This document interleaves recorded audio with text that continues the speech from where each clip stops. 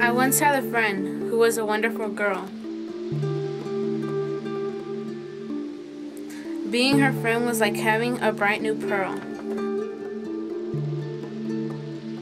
She was the best, she was so much fun, but then one day she decided that she was done. She would not talk, she would not play, so I was left alone all day. To tell her how I felt, well, I didn't have the guts.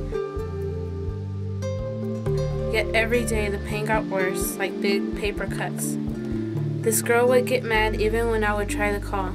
I had a friend, a really nice friend, a friend that was no friend at all.